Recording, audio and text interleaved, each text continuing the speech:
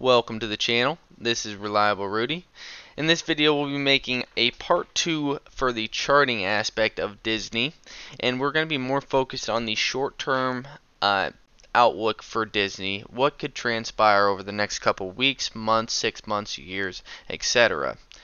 Now, in the last charting video, I went over a majority of the history of Walt Disney, but there was still a lot of information that I felt was left out, and that is the reason why I'm making a part 2 video on the charting. And I think you're going to like what we have in store for you today. We're going to focus majority on our middle assumption right here, what I added to my watch list right here. You can see it added to my watch list to notify me under 99.15. But before we hop into the chart, I'm not a licensed financial advisor. Everything in this video contains only my opinion and is for entertainment purposes only. I have no individual holding in Walt Disney. I have nothing to gain, nothing to lose. I do hold it in my VT index, Vanguard Total World Stock Market Index, but that is not an individual holding. I'm not looking to persuade somebody into potentially buying or selling the stock. I'm just stating my opinion. Okay, so hopping over to the chart.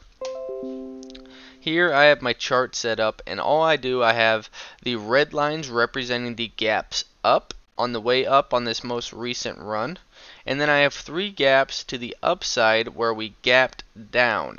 So I have those 3 identified, and then I have these gaps identified on the upside.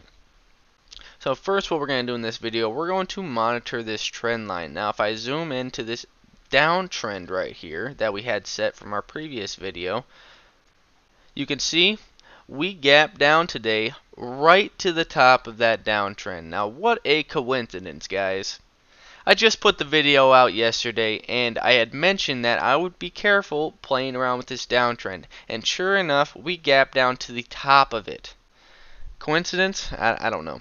But we're going to hop to a 15-minute chart and we're going to look at what's transpired for when we came in direct contact. Now let's not forget, this was earnings. They posted earnings after hours, so they gapped up and we seen clear rejection initially off of this downtrend. Now we have some sell off, but ultimately we pushed that downtrend full green engulfing candle, and we are getting buying pressure from the top end of it. You see how these wicks are pushing down to the top of that downtrend, and we get a nice little extension right there. But ultimately we trade back down. We try to set this double bottom on top of my downtrend again, but what do I see? I see a high, a lower high, another lower high, and look at where we close yesterday's candle at. This is not a bullish candle by any means when it closes the day, and we gap down pretty much right at my downtrend. Isn't that crazy? I mean, that's just baffling to me. Excuse me, voice cracked. But nonetheless, that's not what I wanted to make the video over today. We're going to hop back over to a day chart. And, you know, who knows? Maybe we get back on top of this downtrend. We go fill a couple of these gaps, maybe and push to this longer term downtrend. I don't know. Like I said, I don't have a crystal ball. I'm just stating my opinion right here. But this is kind of the stuff that I'm looking at. Now, also with this gap down today, if I pull my commodity channel up, we have an exit of my commodity channel. You are going to have sellers directly based off of this commodity channel. You know, I know it sounds crazy, but the exit of the commodity channel, exiting the overbought area, it's tough to find buyers when you're getting an exit. Same way when you're exiting the oversold. You're going to have buyers come in simply for exiting this oversold. I know it sounds crazy, but that is why I always have a commodity channel index on my chart. But let's get to the point of this video. We're focused on this 99.15 where I added it to my watch list. So let's go find where 99.15 is at. Zoom in just a little bit, and I'm going to use a horizontal yellow line for this 99.15. 99. Okay, so we're at 99.10 right there. Now I could play around with that and use 100 flat, but do I see anything here that would lead me to potentially starting a position for Walt Disney?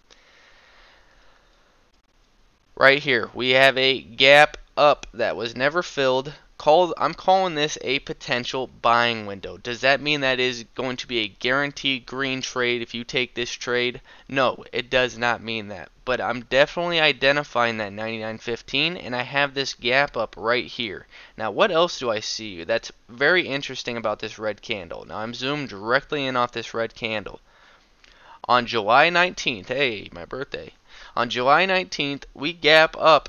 Now, we attempt to fill it at the beginning of the day, but this gap never got filled. Now, if I were to just put a line over top of this gap right there, you see how on this red candle right there, we fill that gap on the money? Gaps up the next day, and we have just been pretty much bullish ever since. Is that a coincidence? Now, like I said, it's not guaranteed. Like, we were getting an exit of the commodity channel at the same time that we filled this gap. See, a lot of stuff can always be misleading, but you have to understand what's going through traders' minds. Simple supply and demand. Right here, when we filled this gap, was there more demand or more supply? Simple supply and demand. If more people want to buy than sell, the price of the stock's going to go up. And right here, more people wanted to buy than sell. Now, also, let's take off that line that we put right there, and let's mark our uptrend short term. So from our bottom right here, now you can see exit of the commodity channel at the same time as that. This would have been great shares bought right there. But let's not get off track. Here is our uptrend of the stock. This is still an uptrend.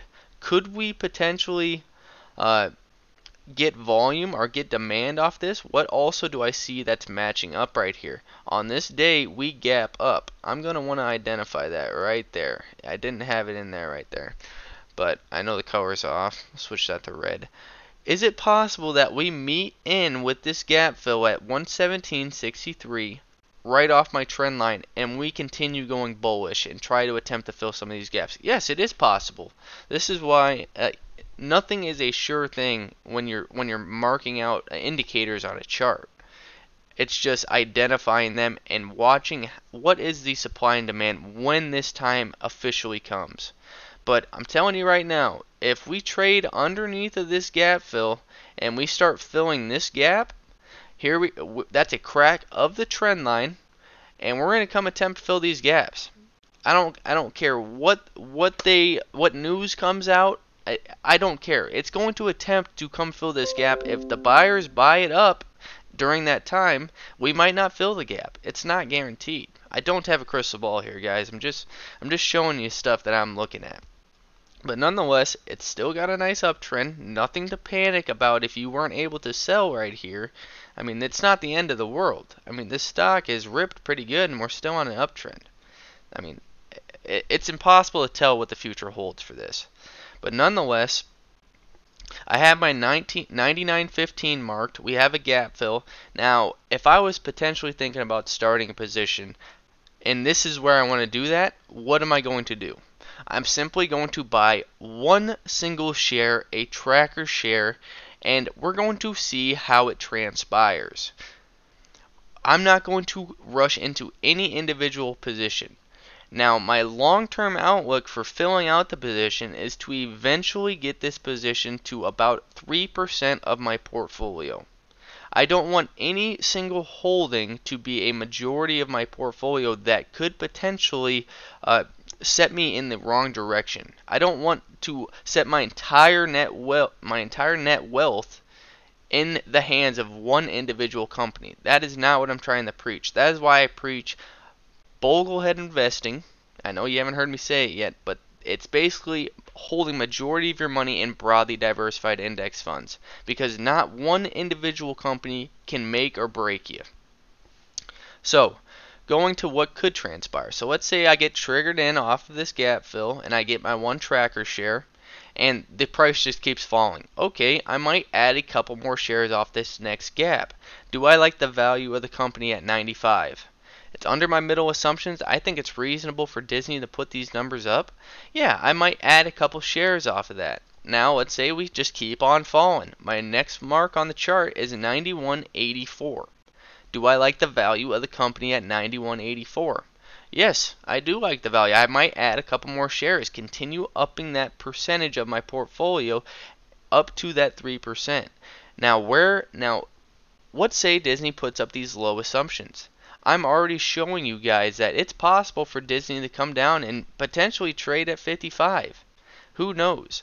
So let's say Disney were to come down and trade at 55. When we're down at 55, I want my total positioning for my portfolio in Disney to be around 3%. 3%. Nothing more.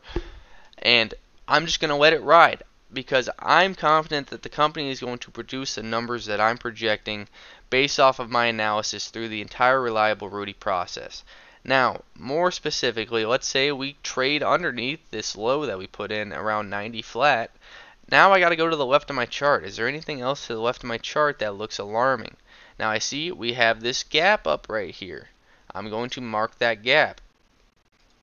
So we get our tracker share basically off 100 flat, this gap fill, my middle assumption. We add a few here, we add a few here, and it just keeps dropping. Nothing to worry about, guys. This is a small position that we're building out right now. We're not rushing into any position.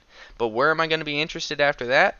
The next thing in my chart I have is 85 bucks. And I can run this all the way down to 55, my middle assumptions, because I'm confident in each share that I get is going to annually bring in 15%. If I believe these numbers, that's what you have to ask yourself. Do you believe that this company can put up these numbers? We are getting a little bit on the longer side. I hope you guys enjoy the content in this video, and I go a little bit more in depth of how I personally fill out a position. But that is what I see for Disney. I'm interested down here, so I'm going to be patient. And if that day never comes, okay, I have it in my VT Vanguard Total World Stock Market Index Fund. I'm going to benefit anyways. It's a win-win scenario. I do not care what happens with this. Like I said, I have nothing to gain here. But it is going to be interesting to see how it plays out over the course of the next couple months, maybe even a year or two. And yeah, I'll leave it at that. We'll see you guys on the next video.